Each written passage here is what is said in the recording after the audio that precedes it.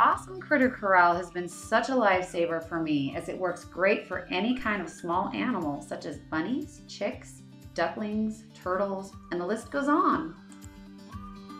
These bunnies are enjoying the fresh grass that they get to graze on all day.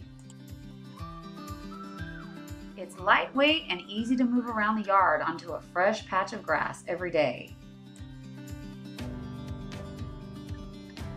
I've used my corral to keep my baby chicks and ducklings in during the daytime until they were big enough to join the rest of the flock. Kids can also sit inside the corral to interact with their furry friend while keeping their pet safe from wandering off. If you like this project, be sure to click any of the links in this video that'll take you straight to my tutorial on how to make it.